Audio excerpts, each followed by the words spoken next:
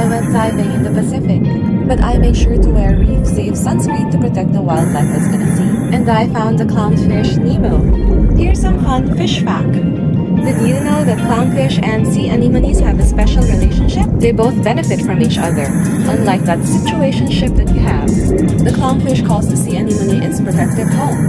It stings anything other than the clownfish because clownfishes are immune to a sea anemone's sting. Now the clownfish is a great significant other because it takes care of the sea anemone's daily needs.